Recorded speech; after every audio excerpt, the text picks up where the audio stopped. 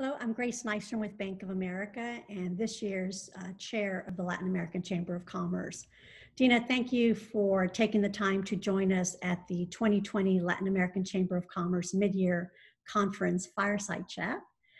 What a privilege it is for me to be leading the conversation with you as our Mecklenburg County Manager, Dena Diorio. Dena, for everyone's benefit, can you tell us about yourself, the county, and your role at the county? Sure. Well, Grace, it's always good to see you, even if it's virtual. So I just want to thank you for giving me the opportunity.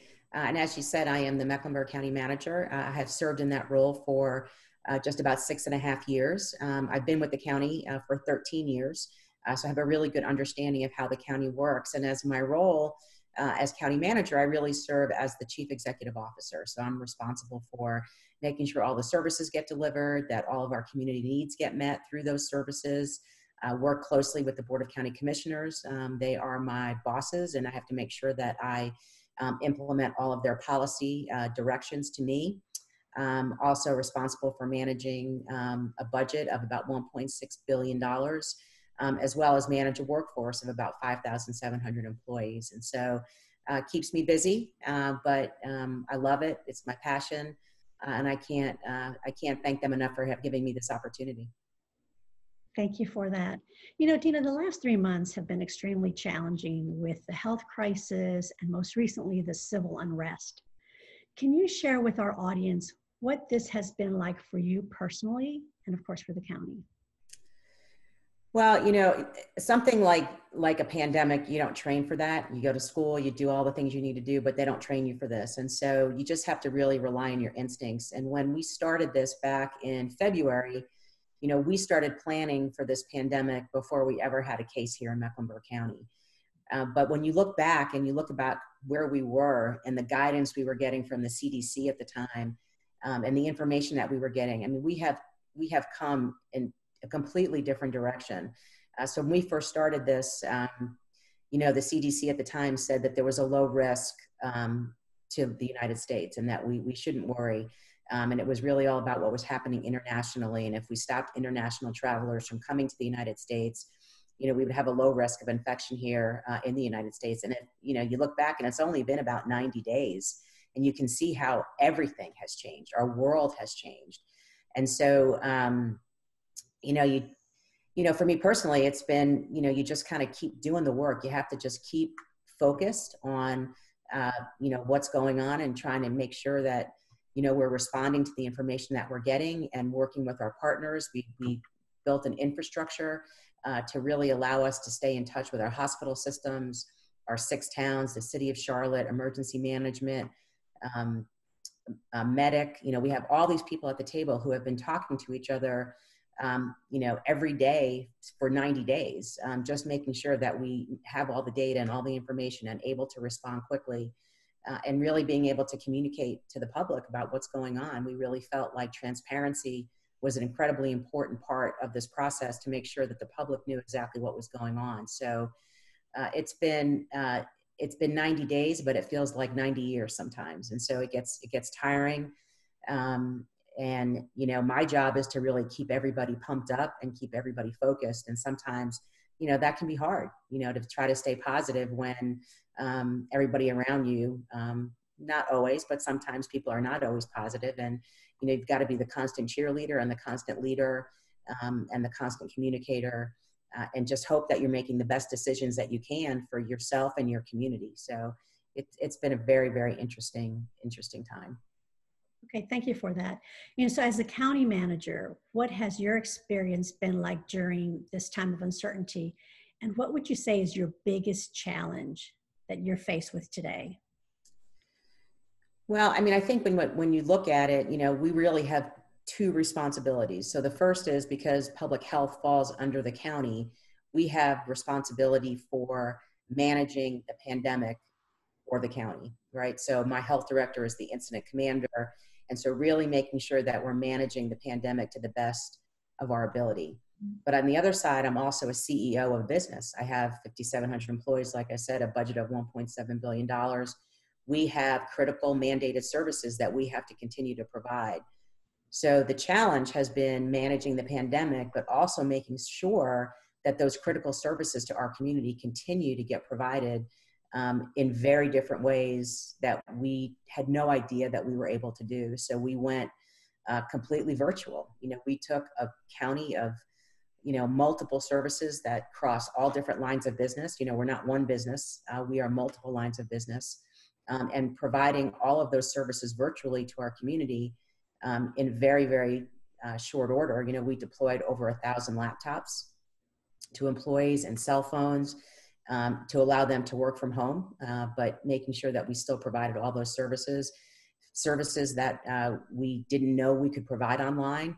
We're able to provide online, particularly health and human services. So people being able to apply for, food assistance and Medicaid and Work First, all those services that are critical supports to people in need in this community were able to continue to be provided during this pandemic.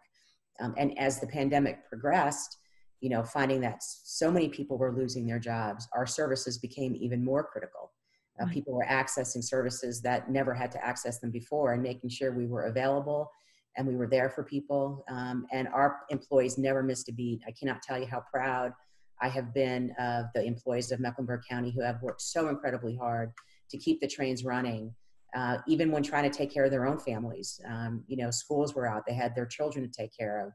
They may have had a spouse or a significant other who lost their job. And so our employees were also impacted in significant ways, but really did an awesome job of keeping everything moving. And it's amazing what people can do when they're really challenged to do what they need to do. And so it's been amazing to watch, and it's been incredibly gratifying. Well, congratulations for that, because it's a huge undertaking. So thanks for your leadership. So as a result of the current environment, has this encouraged or required you to reassess the county's goals for the remainder of 2020 and into 2021? Well, that's a really interesting question, because, the Board of County Commissioners is now really focused on COVID-19 resilience and recovery. And so they've created a task force of 23 members that will be really working on how does our community rebound and recover. And it's not the new normal. How do we operate differently in light of what we've seen in COVID-19? And the task force will be focusing on things like early childhood education, human services, small business, working families, and really focusing on the areas that the county is responsible for. So we're still going to continue to do the things that we've always done, but we really are going to start looking at how we can build a more resilient community. So that's really going to be very different. They've appropriated a lot of money for things like food deserts. It's been something that we've talked about for a long time, but we've seen in certain communities, African-American communities particularly, that don't have access to healthy foods, were disproportionately impacted by COVID. If they had access to healthy foods, would we have seen a different outcome? Right. Access to healthcare, and all of those things that we think contributed to some of the things that we're seeing in our community. Could we have prevented some of that? We're also seeing that in the Latino community. We're seeing a very high rate of cases in the Latino community. And what are those things that are causing that? And how do we make the population more resilient in the future, so that if we do have another pandemic, and they say it's not if, it's when, how do we make sure that our community is better positioned to handle that than we were the first time? I think we handled the pandemic well based on what we knew at the time and how how we had resources to do so. But we want to be better next time. So the answer to your question is absolutely yes. We want a more resilient community that can manage through a crisis like this more effectively in the future. Thank you for that. So, as a local leader, what advice do you have for the community and for business owners to help them advance their cause? Well, we can't give up. We have, before the pandemic hit, we had one of the most vibrant communities in the country. Our economy is strong. We have a wonderful quality of life. And, the fundamentals of this community are still there. And so we just have to continue to work, and find ways that we can help each other. Nobody can do this alone. We need to get together and continue to provide support for each other so that everybody can rebound. And I think that you've seen that So far, we have the COVID-19 Relief Fund that has been distributing close to $20 million in this community. The city has done tremendous work on small business grants. We're doing a lot of work in the area of small businesses. We're really trying to work with our 6 towns to make sure that everybody in all areas of the county, have access to resources. Really just digging in, leaning forward, and really trying to do the best that we can. Check on your neighbors, check on your friends. This is where we all need to come together so that we can rise up as a community and get this behind us.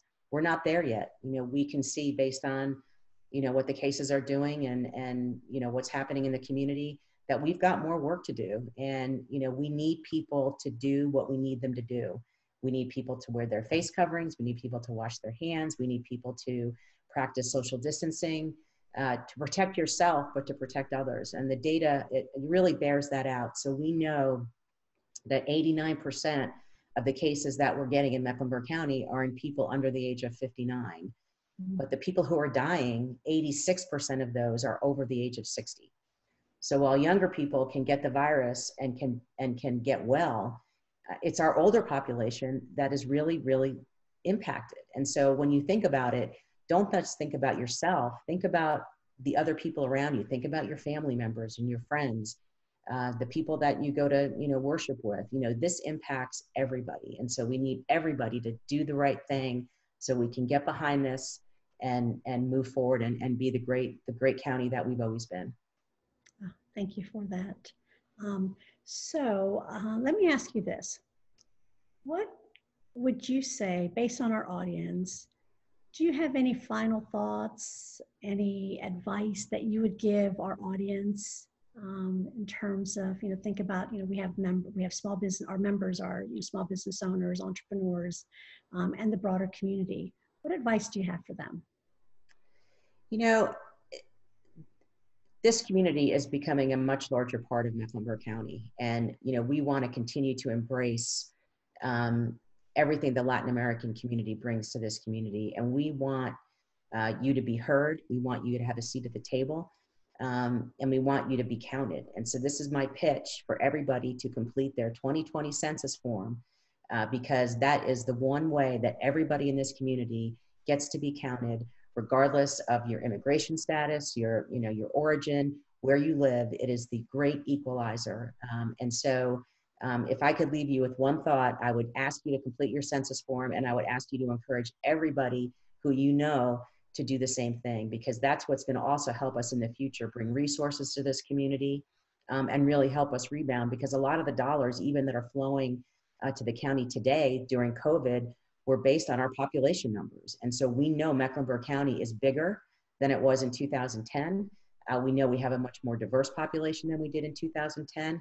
And we want all of that information to be included in our 2020 census so we get the resources that we're entitled to as we move forward. It's going to be critically important. So that's my advice, and I hope that you take it. And if there's anything we can do to help you promote the census, we're absolutely happy to do it. So thank you for that opportunity. Great. Thank you very much. And Dena, we know how busy you are. Of course, these are challenging times for us as not only Charlotte State, the county, it's a global pandemic that we're dealing with, but cannot thank you enough for your time, for your perspective. So Dena Diorio, Mecklenburg County Manager, thank you. Thank you, Grace, so much. Thank you again for giving me the opportunity. It was great. Thanks. So good to see you. You too.